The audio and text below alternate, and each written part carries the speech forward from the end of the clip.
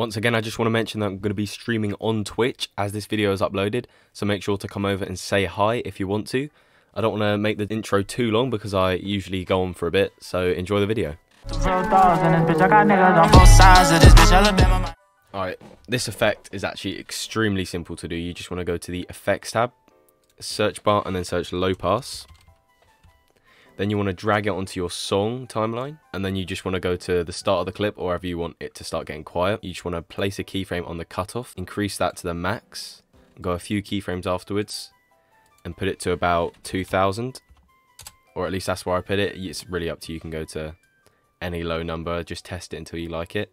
Then I usually go a few frames before the kill, maybe 1 or 2, so just use arrow keys to go frame by frame. So let's go, I use the ammo as well to indicate when the shot's taken. So I'm going to go a couple of frames before, place a keyframe. And then I'm going to go just after the shot's been taken, and I'm going to maximize the thing. Okay. So now let's watch it through.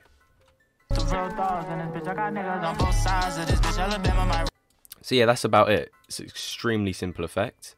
There isn't really much in it. Also, don't forget to come over to my Twitch because I am streaming right now as this video is uploaded. Remember to like and subscribe if this tutorial helped you in any way.